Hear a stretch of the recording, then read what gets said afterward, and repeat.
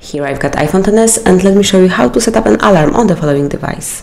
At first you have to find and open the clock application, so it's here.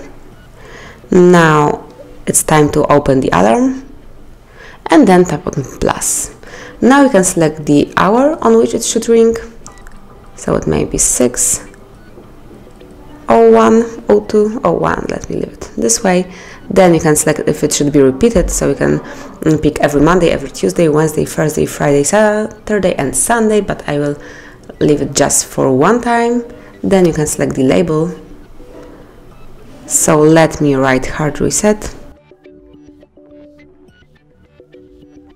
Okay, let's go back, and also you can change the sound, so just select the one that you would like to have and the one that you would like to hear in the morning. So let me leave this one, and finally decide if you would like to have a snooze or not, so you can switch it on or off. And once everything is set up, just tap on save. And that's it. Now at 6:01 your alarm will ring and wake you up. So that's it.